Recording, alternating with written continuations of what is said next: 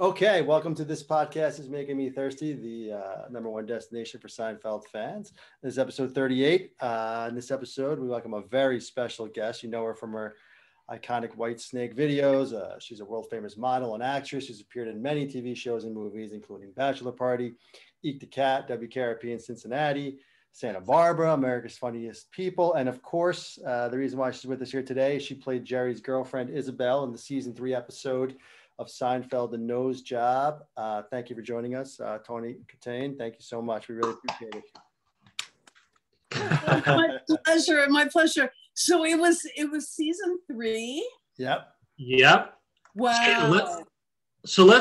Tawny, let's jump right to it, right? So The Nose Job aired in November of 1991, right? Yes. So, yeah. And during that, so take us back. You had a role during that time. You were doing the WKRP show in Cincinnati, right? Right. Love that show. So how did the role of Isabel come about? Did they audition? Did they come to you? Can you give us, I see a big smile there. Tell us the story, how that came about. Wait, do you guys know, or do you? We've heard rumors. We've heard rumors. We've heard a few things, but I think our fans really want to hear it for sure. I thought I was going to be able to get away with just giving you some kind of generic story of how I got this role, and you guys look like you're a little too smart for generic. and your little snide laughs, little to the side. I can see the corners of your mouth going up. I'm like, these guys know. I'm not going to be able to pull the wool over their eyes. Let's see. Yeah, I had to read for that against 500 other girls. So no, I mean, so WKRP, if I did my history, you guys taped right next to Seinfeld, is that right? Yes. We were in the studio right next to them, and to make matters even more cozy, mine and Jerry's parking what do you call it? Parking space was right next to each other. That's convenient. Yeah, very convenient. and Jerry had a lot more to say about what went on in that lot than I did. So I don't know how that came about, but our cars got to park next to each other every single day on the lot there. So all right. So some small banter happened, and then all of a sudden a phone call was made. And I mean, look, all right. Okay, all right. So you guys kind of already know. So I'll give you just a little backup, a little backdrop. Yeah. Thank you. When you shoot at 22, as you guys probably already know, when the network picks you up, you either do 12 or 22 episodes a year. We were both doing 22. Now you work 3 weeks out of the month, and then you get a week off. And during summer, you get 3 months off, and Christmas, you get 2 weeks off. So that 1 week that you get off, you treasure that week. It's like, I'm not doing anything else. I'm going to be in bed sleeping the entire time. Don't call me. I don't want to do. Don't bother me. So I'm off. I'm on my way to Palm Springs. I'm going to go to the Ritz-Carlton. I'm going to get in bed, order room service, and I'm not moving. The phone rings. It's my agent. I go, you're not supposed to be calling me for a week. What's up? She goes, well, you just booked Seinfeld. And I said, okay. When do I do it? And she goes, they need you there tomorrow morning. Oh my gosh. So no audition was necessary, huh? I'm like, guess who's not doing Seinfeld? Okay. I said, I said, thank you. Tell them thank you so much for the offer, but it's my week. It's my week. I've got to if I don't take care of me first, who am I going to take care of? So she calls them. And she tells them, thank you, but no thank you. And they said to her, well, when can she come in? And that's like unheard of. Like, you do not as an actor go, I'll tell you when I'm gonna show up, right? Right. So the table read was that Monday that they wanted me there, and I said I can't make it back till Wednesday. Like, I need a couple of days.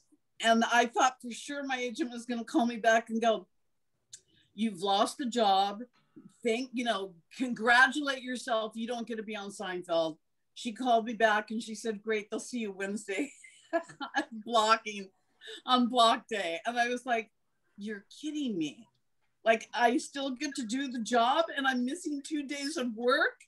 I only have to work 2.5 days on this thing. Are you kidding?" And so they must have really wanted me some kind of bad to give me those days off and let me come in, 2.5 days later. Incredible. Yeah. So we love it. We had the writer of that episode, Peter Melman, on our show. Do you remember? You remember the experience with him? And I guess, and we can get back to the whole experience of how you did get the role. But was he? Was Melman involved a lot in the kind of the day-to-day filming? Like, did he kind of tell you the type of character he wanted you to be? Because he obviously wrote it. So I don't know if you could touch on that a little bit. You know what? It was written so well that I came up with the accent. I was going to ask you that. That was you. Nice. I just, you have to remember, like, every day I was playing sultry Mona Loveland. Right. So I wanted to stretch. I wanted to go as far. I wanted to make her, I mean, listen, all the girls they hired were attractive. So I knew I was cute. But I wanted to make her like, I mean, she had to be an attractive girl, but one that Jerry had to fight with his, if I'm allowed to use the word, he had to fight between his brain and his penis.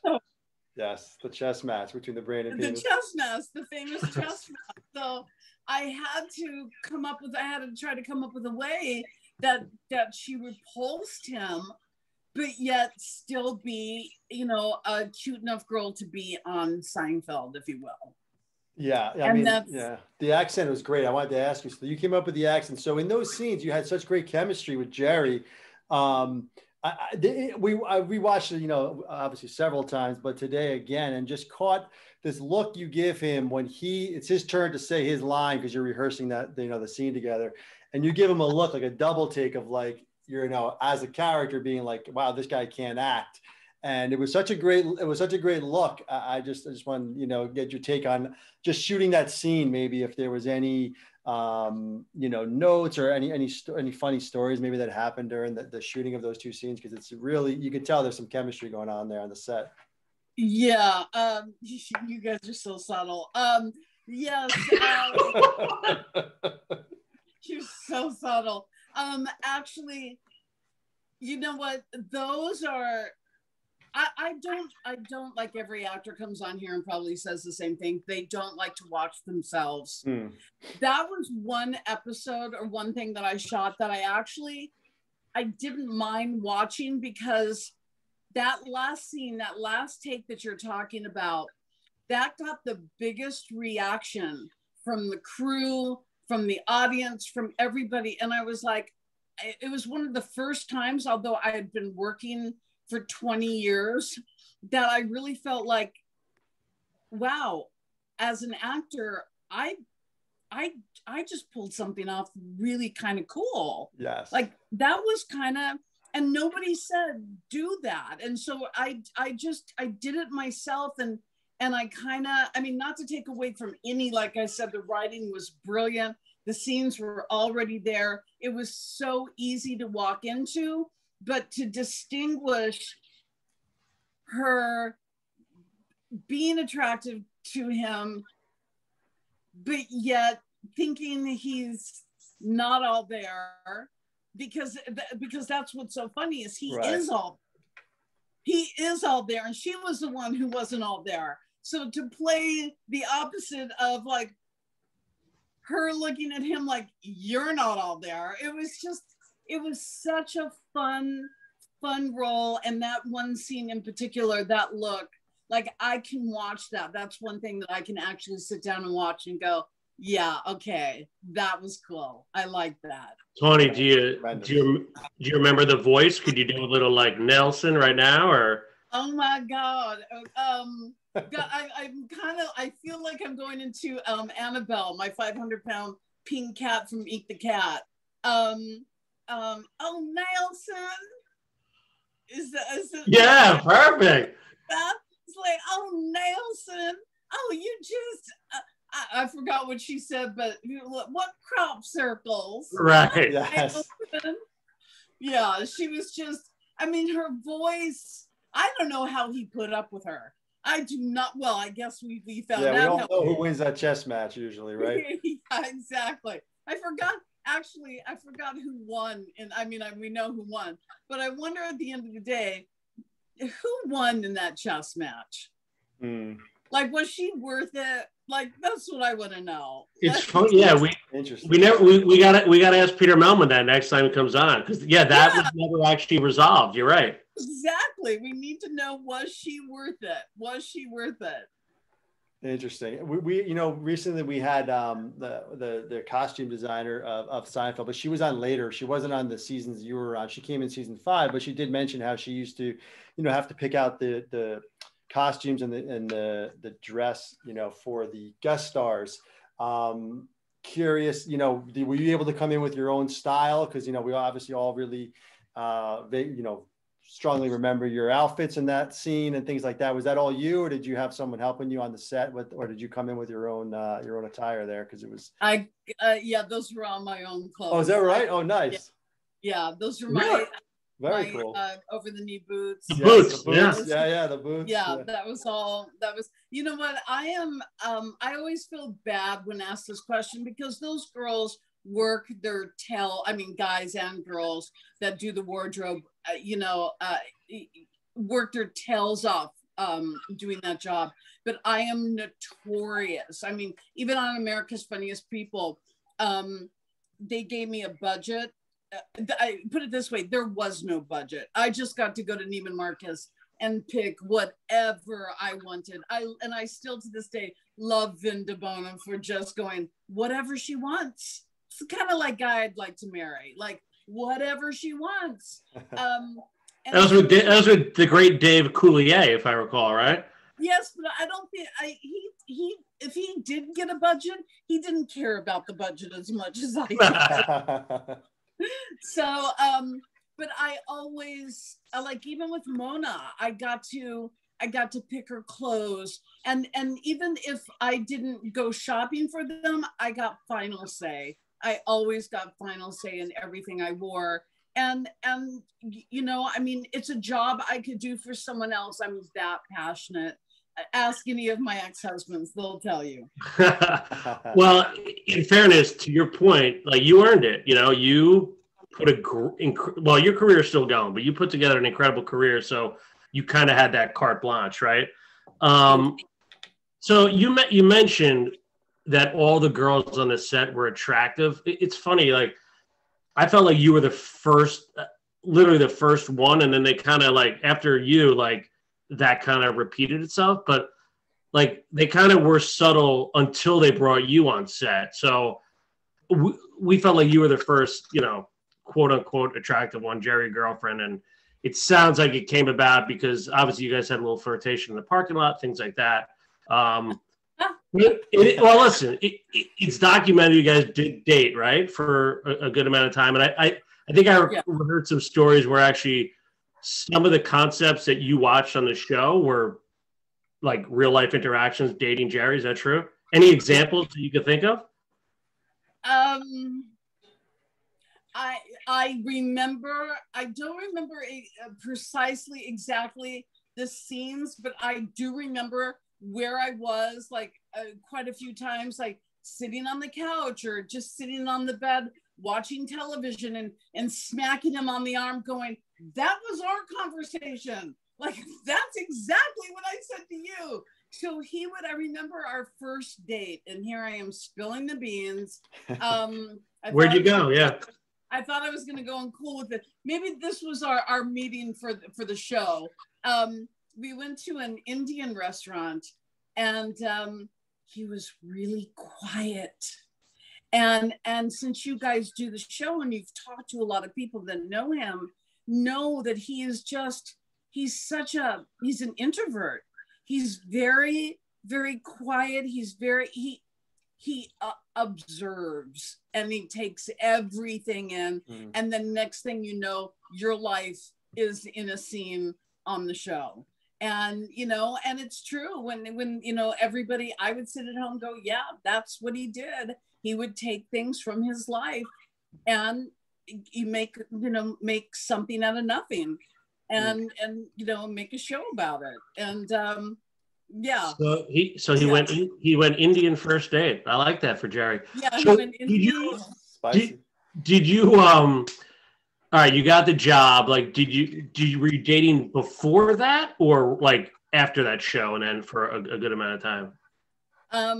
I think I'm not sure, but I think that's how he asked you out. Got courage to ask me out, was to get me on the show.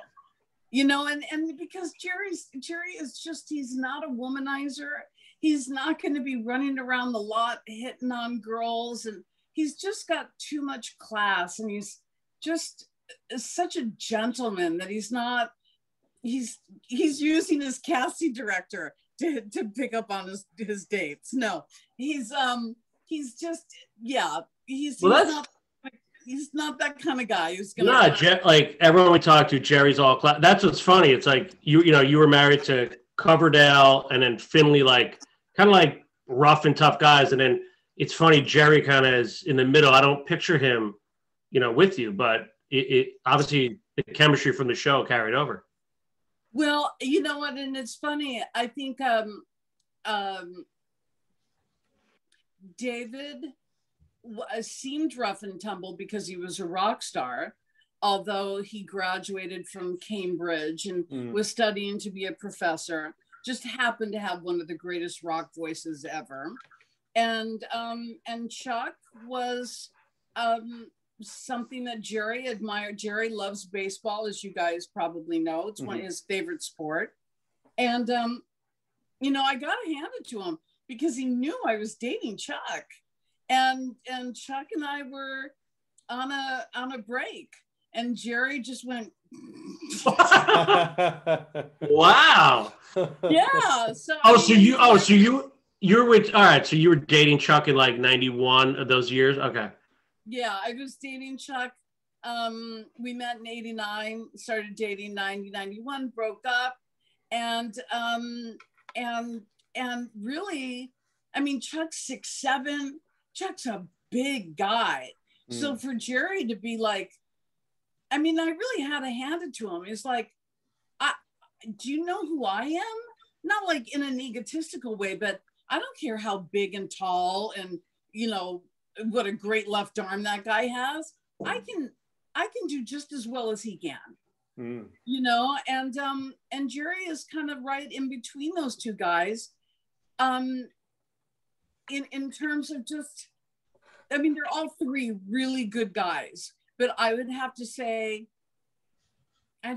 Jerry is probably the sweetest and the kindest out of the three of them. And please do not let my second ex-husband hear this, because he's the father of my children, and he will not be kind to me. But there's no denying what a great guy Jerry is. Well, Tawny, we're Yankee fans, so we have problems with it.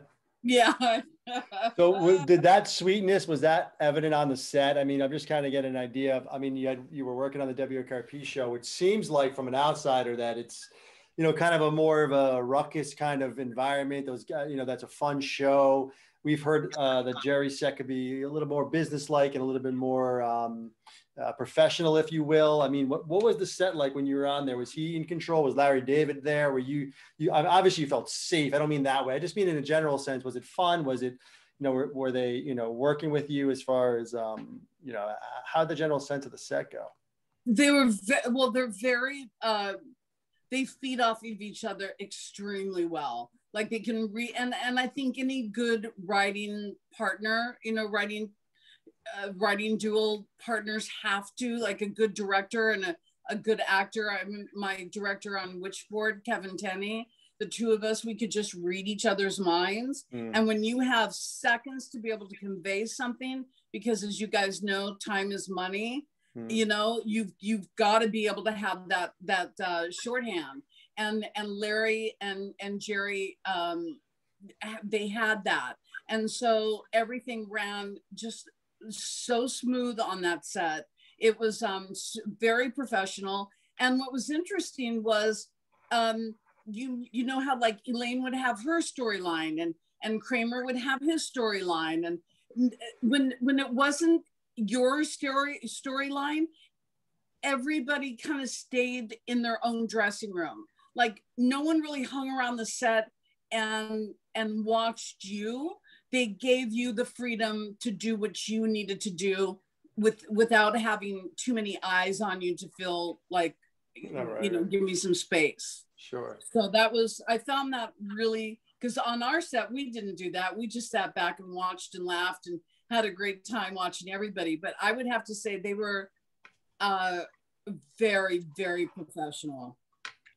So you've been a part of some, like, you can call it iconic, like cultish fan bases, right? From Whitesnake, clearly Seinfeld. We have a podcast about it. A lot of other things you've done. Like, I'm guessing it's Whitesnake, but like, what are you most known for, or are you surprised at kind of the Seinfeld fandom you get, even though it was just one episode and you've done like 44 WKRP? Like, do people come up to you about the Seinfeld stuff? Absolutely, they'll come up about Seinfeld. But Bachelor Party, obviously people come up all the time, and Hercules, because I played his wife Dianara on that for a couple of years, right? And that was so much fun. I got to live in New Zealand for 2 years shooting that. Incredible. But you're right. You guys know there's conventions for everything. There's horror conventions, there's rock and roll conventions, there's, TV, there's movie. And it's like every single convention, I've got something in that convention that I can go to. Like I have Witchboard, so I can go to the horror convention. I've got the Whitesnake and the Rat album, so I can go to the rock and roll convention. I've got Bachelor Party and a bunch of other movies, so I can go. So I have this really weird career of not being pigeonholed into like one thing, and it's just been it's been fascinating. It's really interesting. Yeah, that's a really good point. I mean, you have a hand in almost in a lot of different facets. Yeah. So you were on season 3 of Seinfeld. Now we're huge fans of season 3 and even season 2, and we got into it live during that time. But it wasn't so-called a hit yet, perhaps. Were you a fan of the show at that point? I mean, was it on your radar besides it being on your, you're on the same set, but were you watching it? Were you into it? Like when the show aired, was it like, oh my God, I was just on Seinfeld, let's everyone watch? Like it might have been if you were on like a season 7 or 8 episode or was it more just like, that was kind of cool, I was on with Jerry and this was kind of fun? Or were you like, kind of immediate reaction or something like that? I think it took years. I think it took years for it to set in and go, wow, I was part of something that was really cool. It wasn't, right afterwards, of course, it wasn't like, wow, I was just on with Jerry Seinfeld, because I didn't know him as Jerry Seinfeld. I knew him as Jerry, so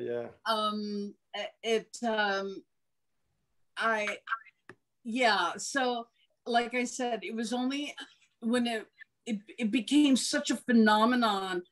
I think maybe, what would you guys say, like in the 5th, like the 4.5? Yeah, the concept really on the map, which was season 5. I think that's when it really exploded. Yeah, which is shocking. Season 5 probably when the contest hit. 4, that was 4. Oh yeah. It's 4. You're right. Tony got it right. 4.5, 5. That's when it really exploded. Yeah, Hamptons was 5, which you know, I'll get in a taxi. Okay, so I'm aging myself, and the taxi cab guy will be like, nose job, and I'm like, no, I've never had anything done to my face, and they're like, no, Seinfeld nose job. I'm like, how did you, like, yeah, it's so crazy. So I mean, yeah, no, like that episode, like, again, Melman, he's like the Mount Rushmore of writers on the show. Susan Diol was Audrey. Like, do you still talk with anybody? Like, do you still relationship with Jerry in any capacity, or Larry David? Like, any opportunities to get on Curb Your Enthusiasm? I figured you'd be great on that. You know what? Improv is my background. So I would absolutely love to get on that show. But, you know, I mean, I think had Jerry, and Jerry and I ended very, very well. We ended it very nicely. I had to come to him 5 months after we started dating and tell him that I was back together with Chuck, in a bizarre type of way. And Jerry just, you know, like, I didn't burn any bridges, but that's like, it's an old boyfriend, you know, and it's right. like, okay, so is it cool with your best friend that he hires me to do another show? I mean, so I don't know. I think I was kind of looked at as like, from that group of people, like, okay, I was Jerry's girlfriend. Right. You know? That makes sense. Yeah. So this is, so when you watched the show after you were on and you stopped dating him, were you still watching the show as far as a fan goes? And if, yeah. So like when you saw him with other girls on the show, nothing like that. You were fine at that point. You're fine. You know, I'm assuming. Yeah, I was fine. And do you have any favorites though of his on-set girlfriends from the episodes or anything like that, or anyone that you maybe knew? No. From the show itself. You didn't hear what I said. No, I didn't. I missed it. I was joking. I said I hate them all. No, I don't.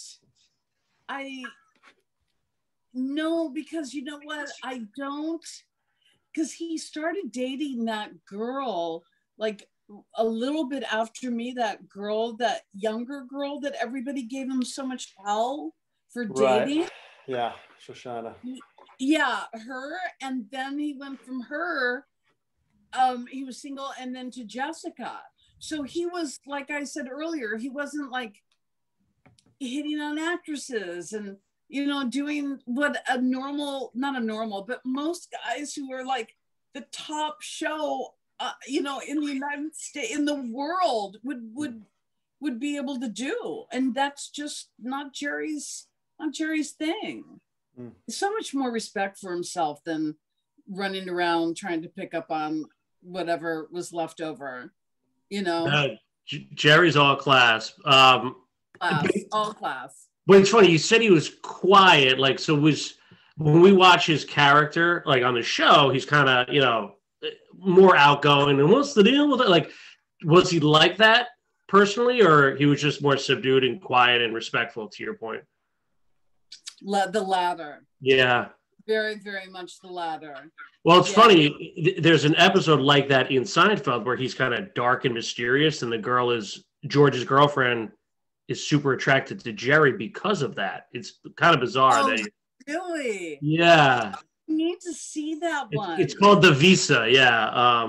Season 4, if you flip it Okay. I'm going to have to check that out because I'll be able to come at it with a different perspective.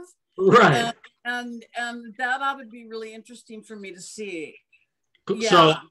So it's funny, like you mentioned Tom Hanks, Dave Coulier, like a lot of these like comedic Sorbo. Yeah. Kevin Sorbo's comedic or big stars, comedic masterminds, like your experience on Seinfeld versus those others. What can you shed some light on that? Or at that point, you're only on Seinfeld for one episode, so it might be a little harder to well, I mean, compare, mind you, I saw every single one of them every day of the week, except for that week that I had off, or the week that they had off. So, Elaine,